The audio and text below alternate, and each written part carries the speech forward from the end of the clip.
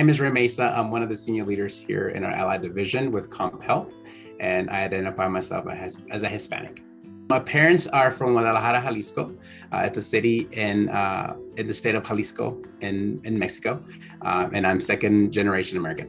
Family was always very big for me growing up.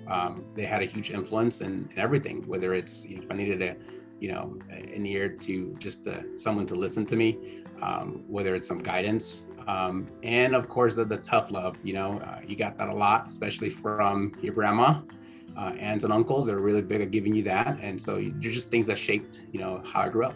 The family gatherings were huge, for me, and I don't mean just immediate family. I'm talking like aunts, uncles, cousins, even their friends. I mean, it was never, in fact, there's a thing where you don't RSVP, you just show up. Everything that I do, it's there's something that ties me to how I grew up, right? Even when I cook, like everything that I do, it's something that I saw an aunt or uncle do that now I'm doing, or a grandma do that I'm doing.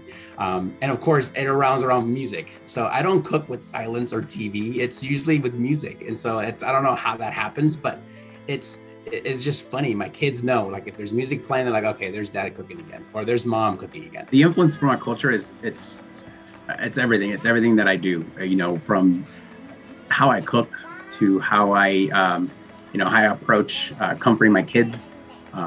Everything is just, the influence is there. Take the time during September, if anything, to just learn, just admire and maybe just respect, and just maybe take advantage and learn something about it. There's the things that people still don't necessarily know outside of, hey, they like to party and they like Coronas and cervezas and that's, and guacamole, right? But beyond that, there's a lot of things that are so cool about, our culture that I would love people to get, to learn more about, learn more about those other things that makes us special. And you'll be surprised in how much that has already influenced people already and didn't realize that, wait, that's the Hispanic culture, that's where it comes from. I think they'll be surprised. And I think they'll see how much more of that has already infused into our society. And I think that'd be awesome.